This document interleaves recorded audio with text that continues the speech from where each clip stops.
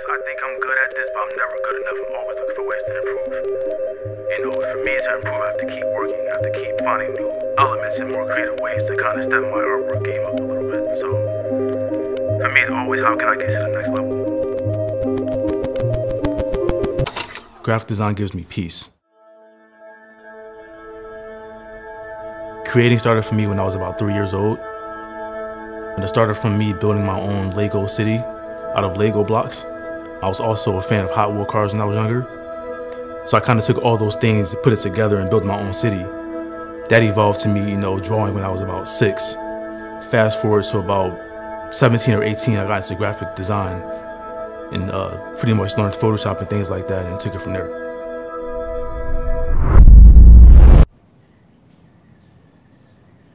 I tend to overthink, but because a lot of my ideas come from my surroundings, it makes the creative process easier. Every piece I design is inspired by music. So I may be listening to anything from jazz to R&B to instrumental music, and I'll just have all these ideas kind of come to my head at once, and I'll just start creating from that. I always had a thing for like just negative space. Just, you know, looking right at the canvas and having your attention draw right into the middle. So when I seen photographers do the same thing, I'm like, okay, that's dope. Like, how can I incorporate that into graphic art? It makes my artwork more distinctive as well. So that was the main reason why I kept embracing that. I'm like, you know what, I'll just keep doing it. And the more I did it, people became more in love with it. And so did I. I thought about quitting many times. Specifically back in 2017.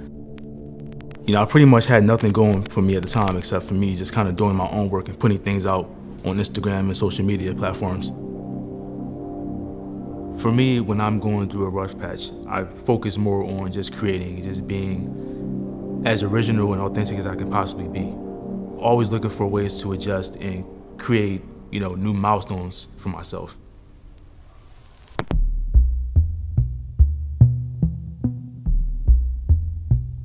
I didn't think I was meant to do this, honestly, and I just kept going and, you know, just kept fighting through it.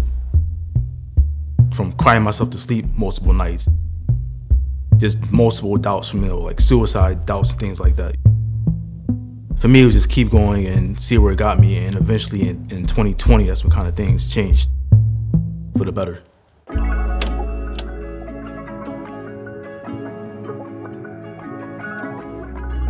During those dark times, when I'm in those moments of doubt, I always tell myself to keep creating and not focus on the past or the future. I always try to stay present and work on myself to be, you know, the best artist I can be and be my authentic self.